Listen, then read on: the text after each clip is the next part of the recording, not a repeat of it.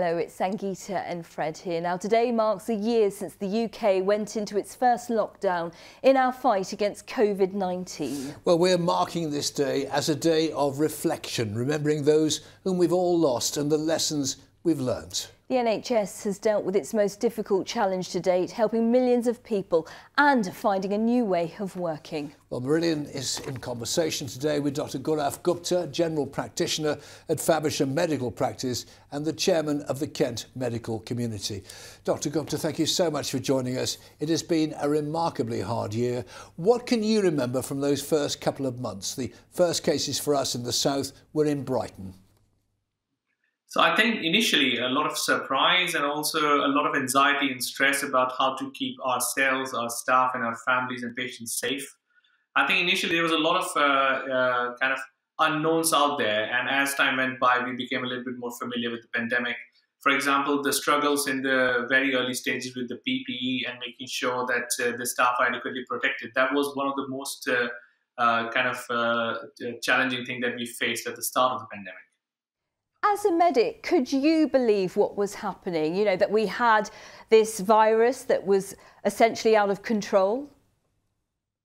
So pandemic has always been known to be one of the biggest risks we face as a country. However, I have to say I still can't believe what has happened over the last 12 months. And to be having this interview now, today, a year on since March 2020, I think it's all feels quite surreal still. I think, Dr Gupta, from many people's point of view, there was a terrible lack of connection with our GPs, whom we rely on so much because of the pandemic. Is that a problem we're going to be able to overcome? Yes, and I think we are actually already overcoming that problem through the vaccination program.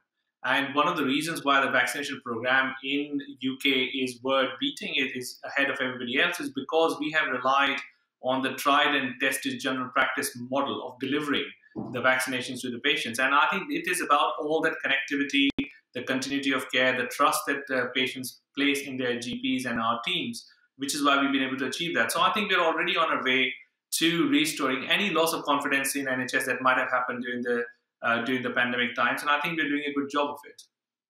What have you learned about yourself personally, would you say? That things that seem to be quite complicated, very important and almost life-changing in the bigness of time are probably not as difficult as you thought would be, and there are bigger things that we need to look at. So even in the pandemic, even though we've had a really challenging time, it has also been a very positive time over the last few months when we've been able to vaccinate our patients, and to look at the fact that we've been able to vaccinate more than 50% of the UK adult population just within a matter of 3 months. That has been an absolutely mind-blowingly amazing thing that we have done. And I think we need to just look at those things and realize that we are capable to do so much. I think one of the worrying aspects of COVID-19, Doctor, has been the impact on people's mental health, especially people working in the National Health Service. How are we going to overcome this? So I think it will take time. I think people are still coming to terms with what has happened.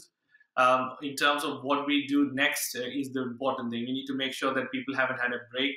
People have been under a very stressful situation for almost 12 months.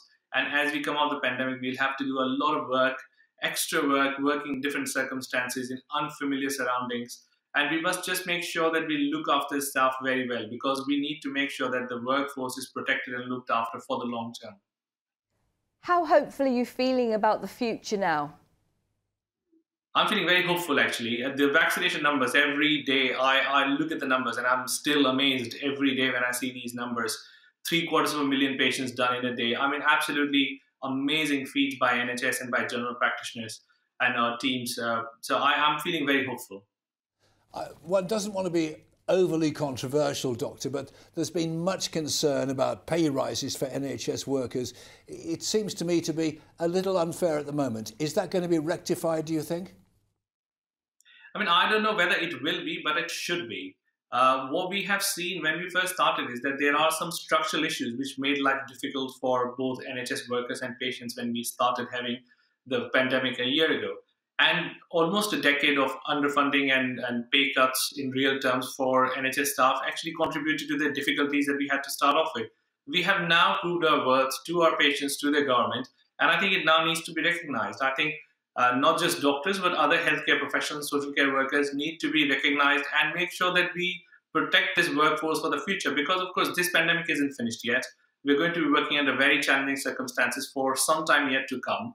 And I think it is absolutely the right thing to do is to make sure that people are adequately rewarded for the work that they do. You spoke about your struggle to get PPE as a GP in the early days. Do you think that lessons have been learnt since then? Things are better. I think initially there was a big problem with the central supply chain. The central supply chain is working better now. There has always been this issue about what PPE is adequate to protect the staff from COVID. And I think that is something that I'm not sure that has been satisfactorily addressed. But in terms of the PPE supply, whatever PPE we need now, the central supply chain is working a lot better than it did at the start. Do you feel we're ever going to be clear of COVID-19 or its variants, or is it something we're going to have to learn to live with in future years? I think this is here to stay at least for a while. I can't see at the moment how we're going to be ever COVID-free, if you would like to use that phrase. I think we'll have to learn to live with COVID at least for the next few years. And I think the only way we can actually live with the disease and function as an economy, as a society, is through the vaccination and making sure that whenever the advice changes from the government and from the scientists, that we follow it. Dr Gaurav Gupta, we'd like to say thank you so much for your time today. It's been a pleasure being in conversation with you. Thank you.